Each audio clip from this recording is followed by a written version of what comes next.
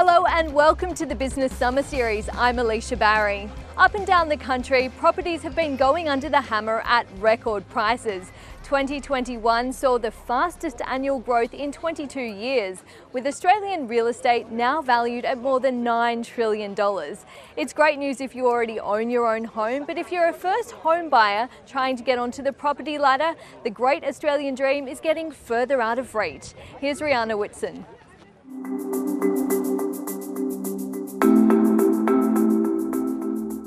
This young family lives in Australia's least affordable rental market. They're priced out of buying their own home. The emotional toll and side of it is really what made us decide to stop looking for now. Property prices across the country have grown 22% in a year. Hobart's had the biggest annual growth, followed by Sydney and Brisbane, and values in the regions have outpaced those in capital cities. Annual appreciation in housing values that we've seen is the highest 12-month growth rate since 1989, and rental values have also grown since their highest levels since the early 2000s, so sitting about 9% higher. The number of new loans being taken out by first home buyers has fallen by 11%, while the amount borrowed by them is up 1%.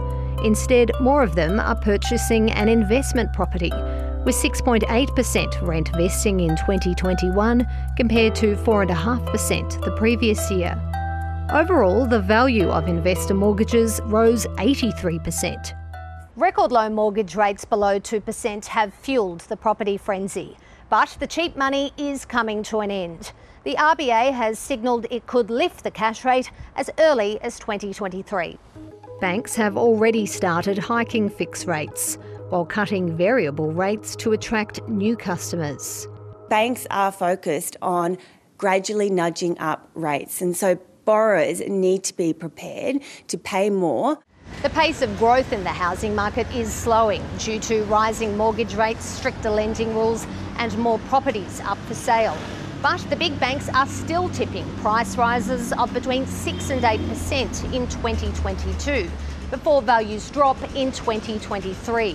CBA is forecasting the steepest fall of 10%. Some analysts warn that if new COVID variants caused lengthy lockdowns, house prices could continue to grow in the double digits. The Reserve Bank of Australia would hold fire on any planned interest rate rises, and potentially the financial regulator, APRA, would also hold fire on any additional intervention to restrict credit in the housing market.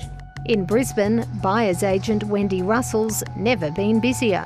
And I call it Southern money is coming into Brisbane, and what they're doing is they're coming in with big cash budgets, and they're cash buyers. As the gap between housing and unit values grows to nearly 38%, 2022 is set to see high-density living become more appealing because it's more affordable.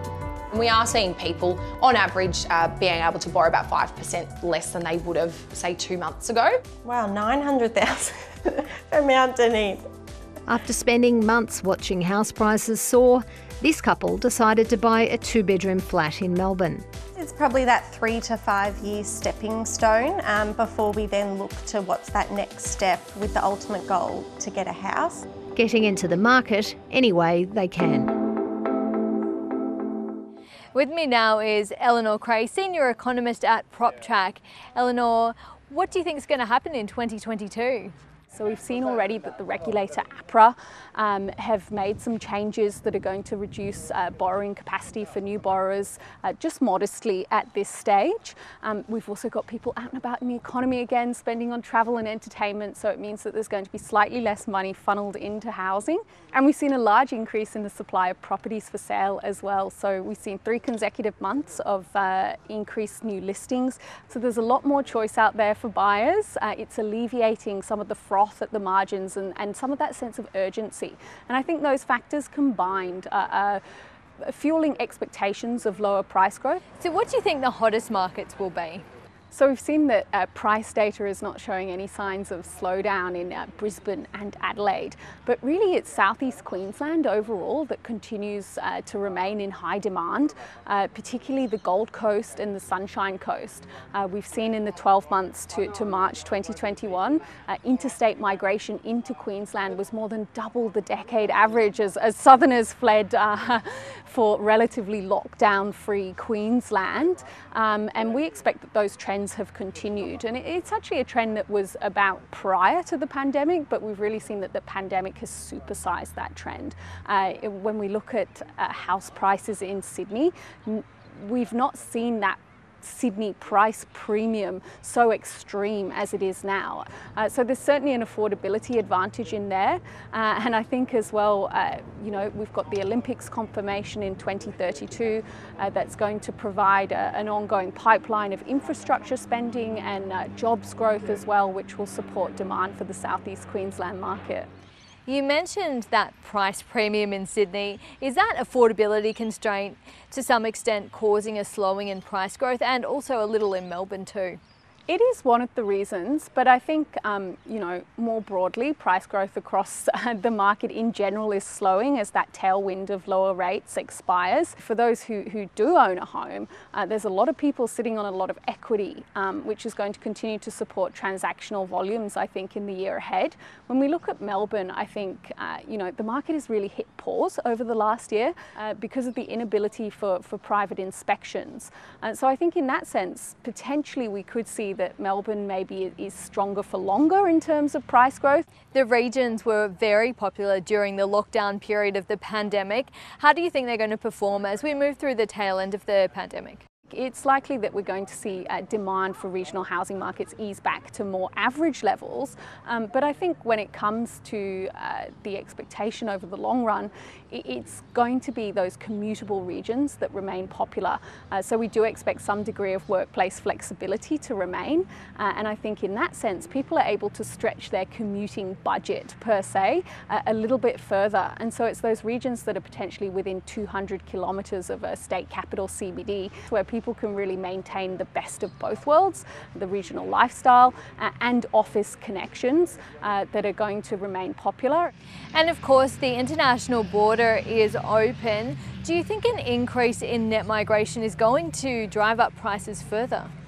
I think when it comes to the international borders, the most prevalent impact on the housing market is going to be likely on the rental market.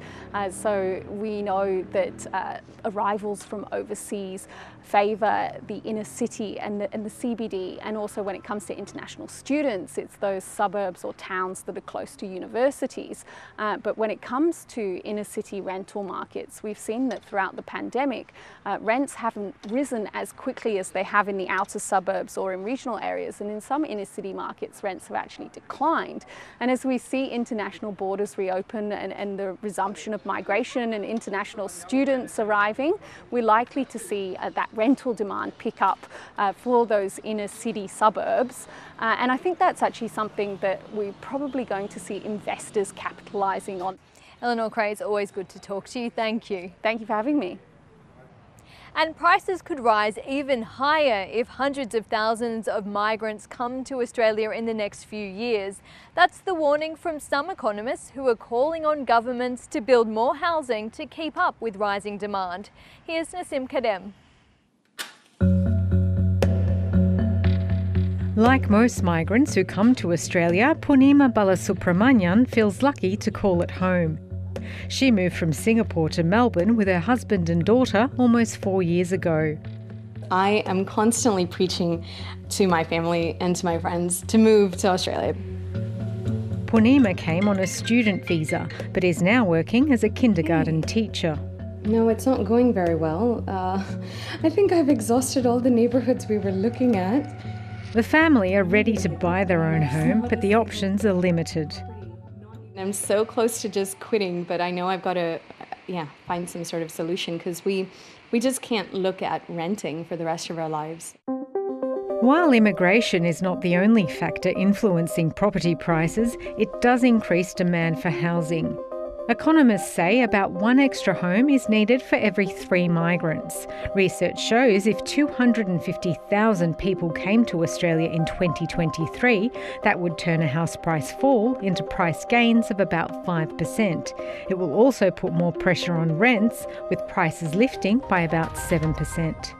If immigration were to come back rapidly, we would see significant upward pressure on rents and significant upwards pressure on house prices. So we'll be well down into single-digit growth, I think, by the time we get into next year and into 23. A federal inquiry is currently looking at the issue of housing affordability. One of the ways to keep prices within the reach of Australians is to build more properties. The Reserve Bank says the supply of homes has kept up with population growth, but finding land in inner-city areas where people want to live is still a challenge. Government's got to both return immigration but also have their planning systems deliver more planning approvals to allow the private sector to go and deliver more houses, so we don't get a rapid escalation in housing prices and rental prices going forward. In Sydney's hot housing market, former migrant, now Australian citizen Sid Lal has looked at hundreds of properties but is also struggling to find one. We are having to extend our budget significantly because what was available a year ago at the price point has now gone up by, I would say, easy 20%. Like most migrants who come here to work or study, he's rented for a few years. Now he's looking to buy a property and may need to move further out of Sydney. With a new wave of migrants coming in, there's going to be a new wave of money, and property prices are probably going to increase even further. Paul, nice to meet you, Paul. Thank you so much. Thank you. You're welcome. Poonima and her partner Harish want Australia to embrace migrants and want more affordable housing. Our heads are reeling and we're just not able to figure out where we're going to get the funds for this. We're sort of stuck in like a dead-end road, and we're just hoping that some path is going to open up. Many others are also hoping for an easier path towards their dream home. 2021 has kept the best till last. So there's the winner.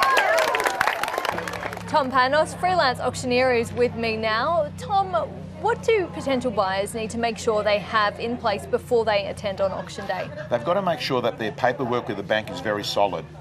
APRA has really tightened up restrictions, and what's happening is banks are not giving the money out they were previously. Particularly if you're a first home buyer, what you can borrow has actually been reduced roughly to around 5%.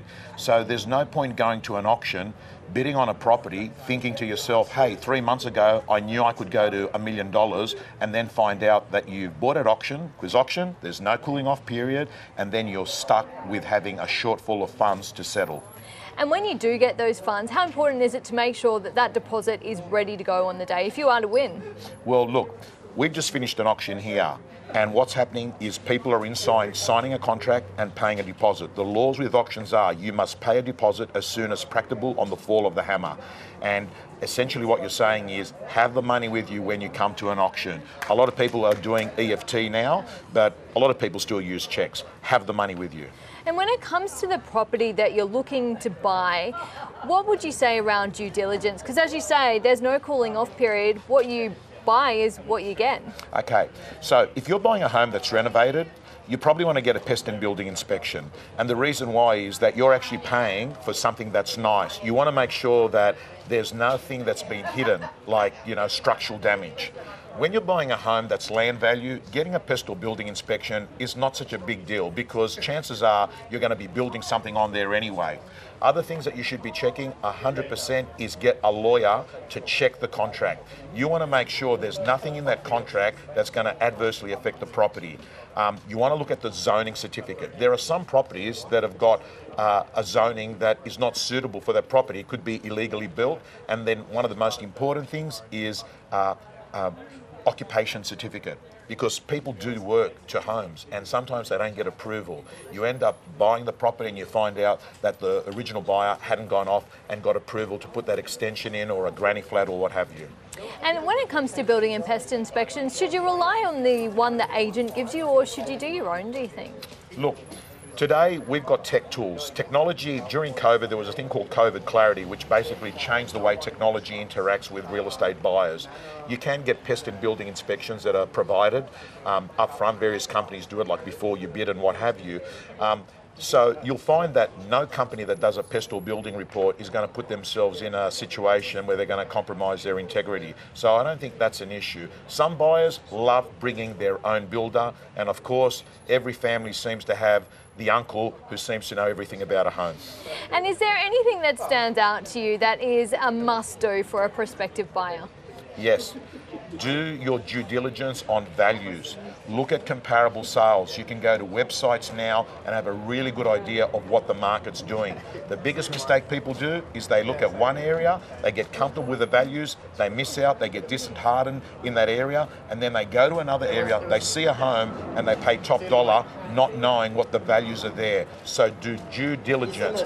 Make Google your best friend during your real estate journey. Tom Panos, thanks so much for your time. Thank you so much. It's a bank that lends at 0%. More than half of first home buyers are turning to their parents to get on the property ladder. On average, they're given over $97,000 according to research from Digital Finance Analytics. But property analysts warn regulators need to pay close attention, as Rihanna Whitson's been finding out. When musicians Kate Goldby and Zac Anthony needed help buying their first home, they asked their parents. It would have been probably another 10 years of dedicated savings to be able to get even, a 5% deposit for places as they, prices were just going up and up and up. The answer was music to their ears.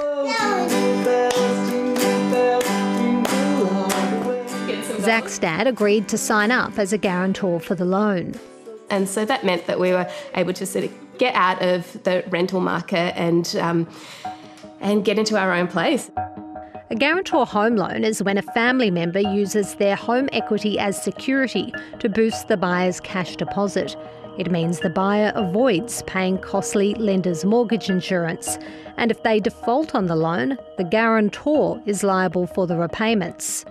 Over the last 3 years, we've seen about 70% of my first home buyer clients receiving help from their parents, either with a non-refundable gift or a security guarantee, family pledge guarantee. The Big Four banks say the number of first-time buyers using guarantor loans has remained steady. 20% a year at the Commonwealth Bank, 15% at Westpac, 11% at ANZ and only 1% at NAB, where instead 40% of home buyers need to pay for lender's mortgage insurance. The lender wants to see 5% of genuine savings to show that they've been saving themselves.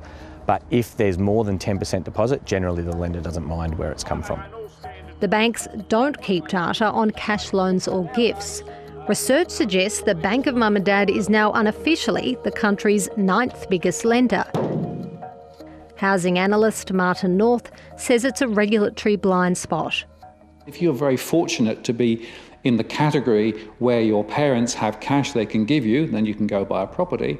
But my concern relates to those who don't have access to that. The extra cash from Mum and Dad gives first home buyers more borrowing power, and there's concern that's contributing to the current buying frenzy and affecting house prices. People who got such a gift from parents or a loan from parents are 3 times more likely to default on their loan over the subsequent 5 years. And if prices do come off their tops later, they could even end up in negative equity. So for all those reasons, I think we should be very cautious. And yes, I think the regulators should be looking at this very seriously. Kate and Zac recently sold their house, released Zac's dad as guarantor, and are building their dream house on the coast. Bamboo. Yeah, that's bamboo floorboards. We've got a bigger place, we've got room for, everyone has their own bedroom, we've got a studio, we've got a 20-minute walk to the beach. It's going to be, really nice. For this young family, it's been a risk that's paid off.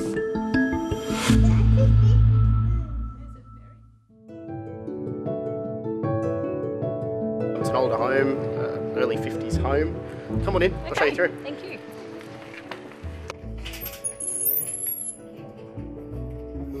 Got your kitchen. So it's a 2-bedroom home. This is your lounge room area. You've got that big Full window view there, straight out to the bay. After you. So Jonathan, how do you put a value on properties, particularly a unique one like this? Look, when there's not a lot of comparable sales, I think feedback from purchasers is the most important. Every inspection matters, plenty of follow-up as well, and then just try and give as much of that feedback as you can to the vendor to keep guiding accurately for the day. And what would you say to buyers who are trying to do their own research? Where should they look when they're trying to look for the price of a particular property they'd like to bid for? Look, be open and upfront with the agent. If you are genuinely interested in a property, if you do make offers prior, the agent does take on that feedback, and that will either increase or decrease their guide so that everyone can be guiding accurately. If we received offers prior for a home like this, for example, you know, you can kind of gauge where people are and get multiple opinions. Speak to multiple local agents if you really are interested in the property. Realestate.com, domain.com, all those different websites. So, yeah. Okay.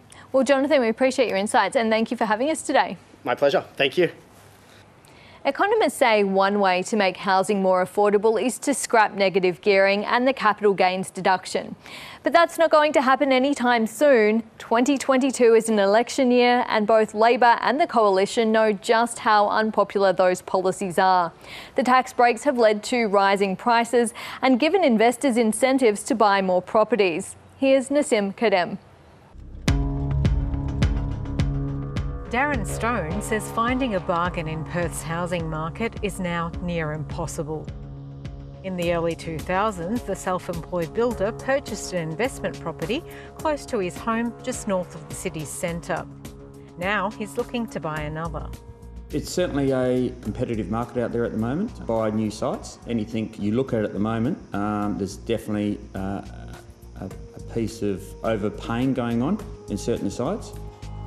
Low interest rates and generous tax breaks have encouraged more investors like Darren to pile into the market. It does now seem that investors, combined with second-time buyers who are seeking to upgrade their homes, are once again squeezing would-be first-home buyers out of the market. Of the 2.2 million Australians renting out at least one property, 1.3 million declared a net rental loss in 2018-19. Most landlords have one property they negatively gear, but there are thousands who claim the tax break on at least 6. Economists say when rates begin to rise, that could pose a threat. Well, the risks, as were clearly exposed during America's housing meltdown in the lead up to the global financial crisis of a dozen or so years ago, is that people who go into home ownership with very thin margins of equity can be in serious trouble if house prices fall, and can also be in serious trouble if interest rates go up significantly. Australia's not the only country with unaffordable housing. In New Zealand, house prices have leapt by about 30% over the past year, but its government has axed their version of negative gearing in a bid to cool investor demand and make it easier for first home buyers to enter the market.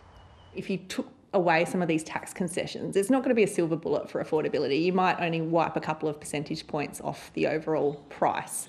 But what it does is mean that you're going to have more home owners in the mix and fewer investors. The Property Council says modelling it commissioned from Deloitte Access Economics shows cutting these tax breaks would hurt the economy. It would pitch up rents, it would have an impact on construction, and it would have a big drag on economic growth, a $1.5 billion impact on GDP. Afternoon, I'd like to inquire about that 4x2. Darren hopes the tax breaks are here to stay to ensure the investment delivers the financial return he needs. If that advantage is taken away, then you'd really have to look closer to make sure the metrics in terms of the income you're going to produce. His property is positively geared thanks to low interest rates, but it won't stay that way forever. And while life in the country may be more appealing for many Australians, economists warn they may not be getting the services that they're used to, as Amelia Terzon has been finding out. Moving to the country has never been more alluring for Australians.